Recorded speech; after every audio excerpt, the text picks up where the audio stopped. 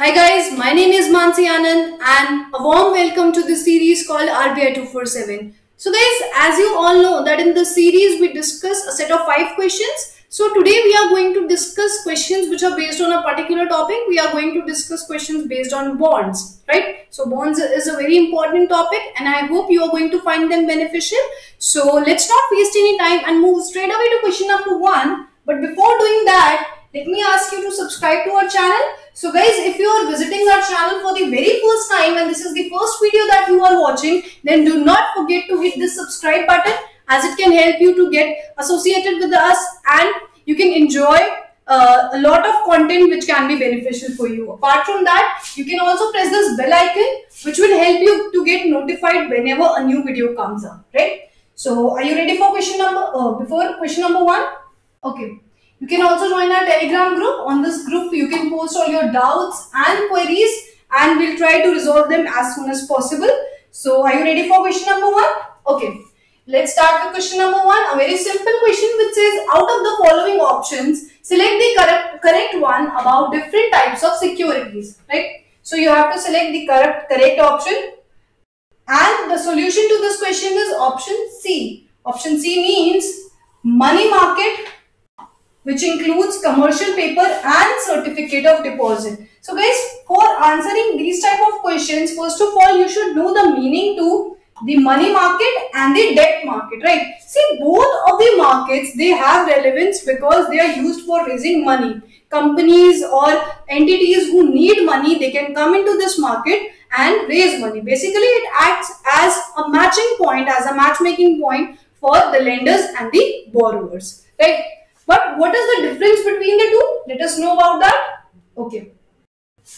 Money market is relevant for raising short-term funds. So the key word here is short-term, whereas debt market is here for raising long-term funds. So obviously the instruments are going to be different, right? So under money market, we usually have instruments like commercial paper, certificate of deposits and T-bills. I think T-bills, most of us know that T-bills are issued by government or for a very short duration, right? So money market including short-term debt instruments, whereas debt market including long-term debt instruments like bonds, debentures and dated government securities, right? So under this, we can also count state development loans. So guys, we have discussed state development loans in one of our previous sessions. Let's see how many of you remember this. So without checking, you have to tell whether the state development loans, they are short term or whether they are long term instruments, right? And obviously by name you can guess that the states, they use this instrument to raise money. So in the comments below, you have to mention whether it is a long term instrument or it is a short term instrument, right? So this is one question for you. And that is why option C is correct here, right? Here in option 1, money market, commercial paper, short term but dated G6, dated G securities, long term, right? Debt market, treasury bills, bonds. So bonds long term but treasury bills short term. Debt market, debentures, long term, commercial paper, short term. So money market, bonds long term but certificate of deposits short term, right? So this is the only one having correct options. So this is question number 1. Moving ahead to the next question for today. Okay, here is your question number 2, which talks about some topic called TREPS. So okay, following are some statements about TREPS. You have to select the correct one. 5 statements, you have to select the one which talks correctly about TREPS, right? So moving ahead to solution, guys, you can pause the video and read the statements carefully and then select your answer. Okay, the correct answer for this question is option A.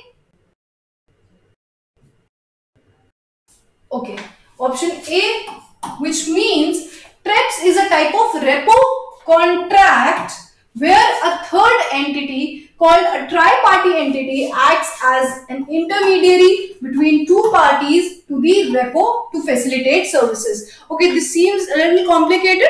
Let us first try to understand the meaning of a repo contract and a reverse repo contract. See, repo contract, very simple. Repo comes from the word repurchase, right?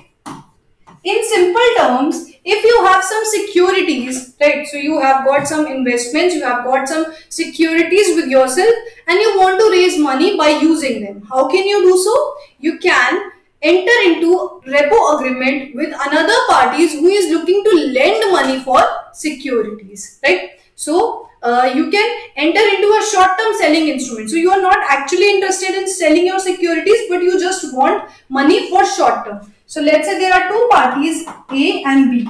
A having securities, want to raise funds, right? So A talks to B and tells them that you purchase my securities now. So I will give you securities. You give me money,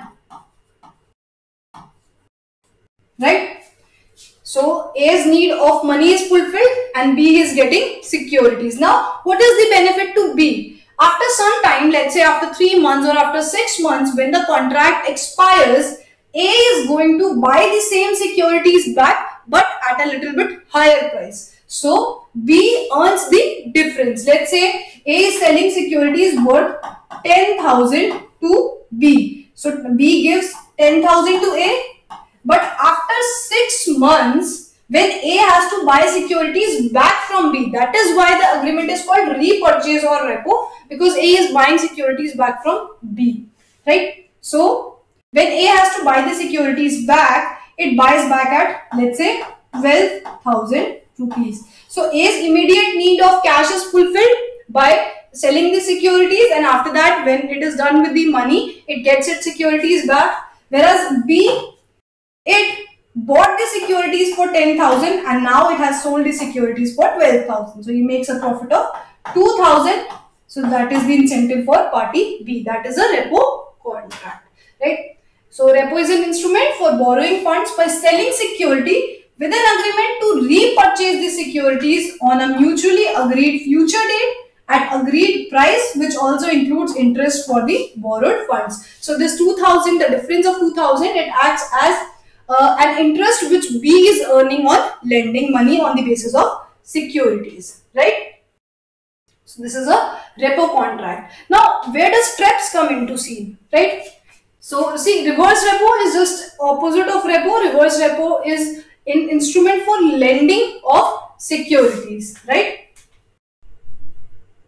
Here you can see in this diagram, okay, there is a lender, there is a borrower guilt account, there is a lender guilt account, and there is a lender, there is a borrower, and there is an agent in between. So basically, when between this lender and borrower, this lender lending on the basis of securities, borrower raising money on the basis of securities, when between them there is a third party that is going to facilitate many services, connecting them and then deciding terms and conditions, deciding the amount of collateral, all those services are performed by this third party, this tri-party, then this is called TREPS, tri-party repo arrangement or agreement or scheme, right? So tri-party repo. So there is a lender, there is a borrower, there is a tri-party in between. As you can see here, through borrower, securities are going to get transferred to the lender. Through lender, the cash is going to get transferred to the borrower. And after the contract expires, the opposite happens, right? So this is TREPS. That is why the correct option was C. Here you can see the intermediary or TREPS the tri-party performs services like collateral selection, payment and settlement, custody and management during life of transaction, right? So this is TREPS, a type of repo contract where third party acts as an intermediary between the lender and the borrower by performing services, right? I hope now you're clear with this. Moving ahead. Okay, there's a question for you. So this TREPS, it's not an old system, so it replaced some kind of other system. So you have to mention in the comments which was the system which was followed before TREPS coming into scene, right? So let's see who answers correctly. Here is the third question for today, which says which of the following investments is free from reinvestment risk, right? Simple question. Moving ahead to the solution, and the solution says that the correct option is option E. Option E means zero coupon bonds. So I think this is a very simple term. Most of you would be knowing meaning to zero coupon bonds. For those of you who don't, I'll explain it in brief. See, zero coupon bonds, as the name suggests, that there is zero coupon rate or there is no coupon rate. Let's say there is a bond which has a face value of rupees 1000, but it is selling at a discount and you are able to purchase it for 900 for, let's say, 6 months. So now you have bought the bond for rupees 900, and when 6 months expire, when the contract expires, you get the face value back because the redemption is done on face value. So you are going to get 1000 back. You have bought something for 900 and now you are getting 1000 for it. So there is no coupon rate. Usually on bonds, what happens is there is a fixed coupon rate or a rate which is linked to some other quantity, some other amount. But here in zero coupon bonds, no coupon rate, only the difference between the price at which the investor bought the bond and the price at which bond is getting redeemed. So the difference between them is a sort of reward for the bondholder, right? So this is a zero coupon bond. Now, why is zero coupon bond free from reinvestment risk? First of all, we have to understand the meaning of reinvestment risk. What is the meaning of reinvestment? So the name suggests reinvestment. You are investing something again. So basically reinvestment means that if you are investing somewhere, right, and then you have to exit that investment, whether you will be able to find another investment opportunity which pays you a reward which you were getting on the earlier investment scheme. So that is reinvestment risk. Let's say I invest in some investment scheme on which I get 10% per annum, right? But after that I have to the scheme expires and I get my money back, and then I'm able to invest my money at 8%. So obviously I'm seeing a loss because earlier I was getting 10% as reward. So this is reinvestment risk. But let's say if this investment have been longer, I would be getting a higher rate of return, a higher reward for a longer time, right? So this is reinvestment risk. Okay. Here you can see reinvestment, the example is given here. A holds 1 year bond which pays rupees 5% as coupon rate. After 1 year, market interest rates falls to 4%. So it was a 1 year bond. This bond is going to expire and money is going to be back in the hands of Mr. A. Now Mr. A looks for some other opportunity, but since the market interest rate, it has fallen, he is not able to get a comparable rate of interest. So A would not be able to earn a similar return. This is reinvestment risk. Now why are zero coupon bonds free from it? Because they are not paying you any coupon rate, right? So this is so because they do not pay any interest rate and they are redeemed at face value, right? So basically you are not earning a fixed income on it that you can compare to the next security. You already know that you are going to be redeemed at fixed face value, right? So basically there is no scene of coupon rate, that is why it is free from reinvestment risk. But callable bonds are at they are vulnerable to reinvestment risk because as the issuer calls the bond back. See, what are callable bonds? Under callable bonds, it is the person or the entity who has issued the bonds can call the bonds back whenever it is beneficial for them, right? So the issuer might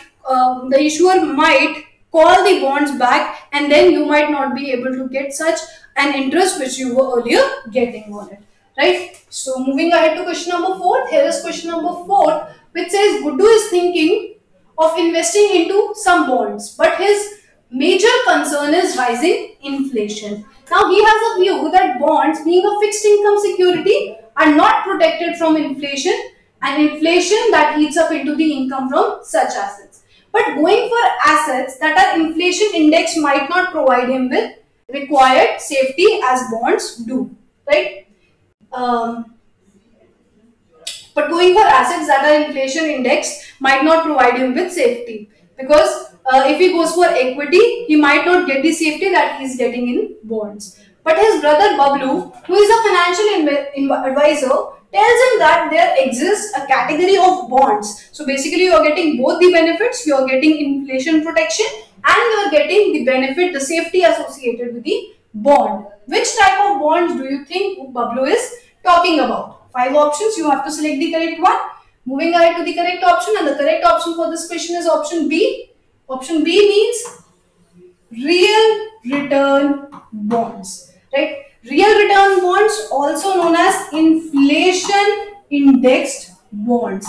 Basically, these bonds, the return on these bonds is associated, or it is linked to an index parameter, or a parameter which measures inflation. So if inflation rises, the reward on these bonds also rises, right? So inflation index bonds or the real return bonds are going to be suitable for Guddu's needs. Also called inflation index bonds, offer inflation protection that ordinary bonds cannot provide. And apart from being inflation indexed, they are also providing the security of a bond, the safety feature associated with a conventional bond. So bonds pay out a coupon, but there is an additional bonus as there is an incremental payment based on the level of inflation. Let's say if inflation rises 2%, the reward on these bonds is also going to rise 2% or in some proportion to it. So these type of bonds do not perform well in deflationary times, because if inflation goes down, the reward on these bonds, it goes down. Moving ahead to the last question for today. So here is the last question, which says, from the options given below, choose the statement that correctly describes about different types of risk bonds are exposed to.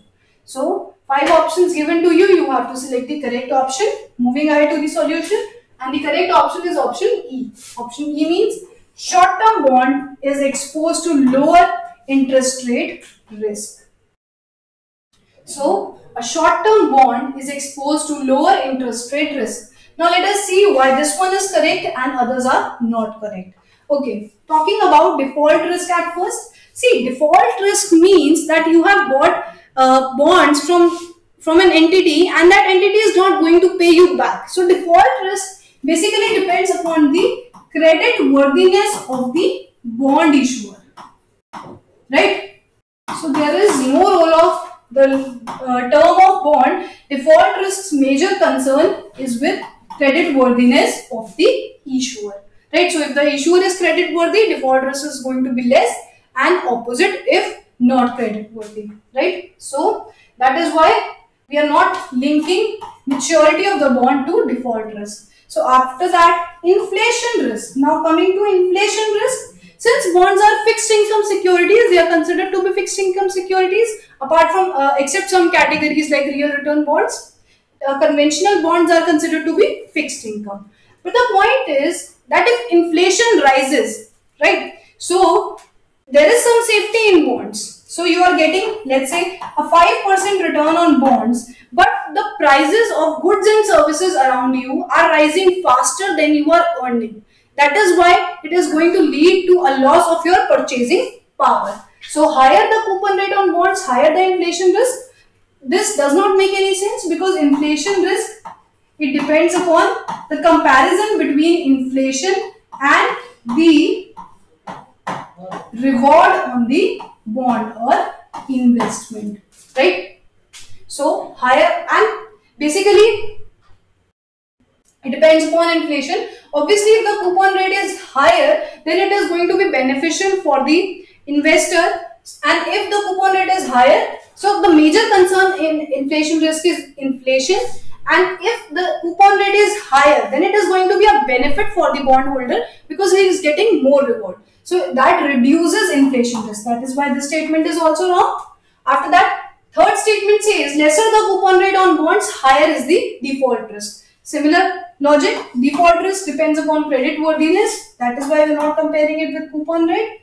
Coming to option D. Option D says higher the coupon rate, higher is the interest rate risk. Okay, now talking about interest rate risk. What does it mean? Interest rate risk, it means, so guys, if you remember, when we discussed about Operation Twist, we discussed in detail that how the price of the bond and market interest rates, they are inversely related to each other. So if interest rate rises, the price of your bond is going to fall. If the interest rate falls, then the price of your bond is going to be more, right? So if you want to know the logic behind it, why is it so, and what is the logic behind the relationship, you can watch that video. That was RBI 247 day 8 question number 1, right? It is going to help you understand this. So now coming to the point, interest rate risk refers to that if market interest rate rises, then the price of your bond is going to fall, and if you are concerned with selling the bond before maturity, then this is going to be a concern for you, right? So the higher the market interest rate, the lower is going to be the price of the bond, right? So interest rate risk, see, but the point here is if the coupon rate on the bond is higher, then it is difficult to match up the coupon rate that is being offered by issuer. Let's take an example. It might seem a little complicated. Let's say there is a company A Limited. A Limited issues some bonds which is providing 10% coupon rate. Let's say in the market the interest rate is about 9%. So if you invest into some other investment opportunity, you are getting about 9% return for the same risk return trade-off. But if you invest in this bond, you are getting 10% coupon rate. So that is why it is more attractive to you and you will be willing to pay a higher price for it, right? So this is this. Now let's consider a situation where this market interest rate, it rises to 11%. Now if you invest somewhere else apart from this bond, the return is going to be higher, that is 11% compared to 10% of this. That is why you would not want to buy this bond, and to sell you this bond, the price of the bond should be lower, right? So higher interest rate, lower the price of the bond. See, but if the coupon rate is higher, it is going to be difficult to match up to it. Let's say if this coupon rate was 15%, then if the interest rate rises from 9 to 11, doesn't matter, because the coupon rate is still higher. And even if it rises to 12% or 13% or 14%, doesn't matter. But yes, if it rises more than 50, if it becomes more than 15%, then it is going to reduce the price of the bond. So higher the coupon rate, the difficult it is to match up to it, and lower is the interest rate risk. This is wrong. Higher the coupon rate, lower is the interest rate risk. After that, the last statement says short-term bonds exposed to lower interest rate risk. Yes, because the interest rate risk depends upon two factors. Here you can see. Okay. So this is interest rate risk. Interest rate risk depending upon two factors: maturity of the bond and coupon payment. So coupon payment, we just discussed, higher the coupon payment, lesser the risk. Higher the coupon payment, lower is the interest rate risk. Now talking about the maturity. See, the longer the maturity, the more is the interest rate risk, because see, the bond is the term of the bond is going to be lower, so there are more chances of fluctuations in the market interest rate, and that is why there is more risk, because a longer term bond that is exposed to longer time, and that is why there are more chances of fluctuations into interest rate risk, or it provides longer time for change into economic conditions which can change the interest rate, right? So higher chance of interest rate change in case of a long-term bond, and that is why the longer the maturity of the bond, the higher is the interest rate risk. The higher the coupon payment, the lower is the interest rate risk. So I think we discussed in one of the video, and most of you were having some problems with this question, right? There was a doubt by Amit. Let me just check. Amit was also asking about this. Okay, Amit was asking that the so price of high coupon rate bonds are less sensitive to market interest rate changes. So Amit, this is the same logic. That is why I told you higher the coupon payment, lower is the interest rate risk. So high coupon bonds, they are less sensitive to interest rate changes because it is difficult to match up to that coupon payment being offered by the issuer. So I hope your doubt is cleared after this, Amit. And there were some more doubts about the maturity. Some people were having problem linking the maturity of the bond to the interest rate risk that is involved. I hope this clears your doubt. And still, if you have any problems, you can mention. You can always mention them on the comments, right? That is why the last point is, the last statement is correct. Short-term bond is exposed to lower interest rate risk because there are less chances of interest rate changing. Right. So guys, these were the 5 questions for today. I hope you found these questions beneficial, and if you did, then do not forget to hit the like button because I'll be back in next session with some more information. Till then, you take care of yourself, take care of your health, and keep your studies going on. Right. So thank you for being here.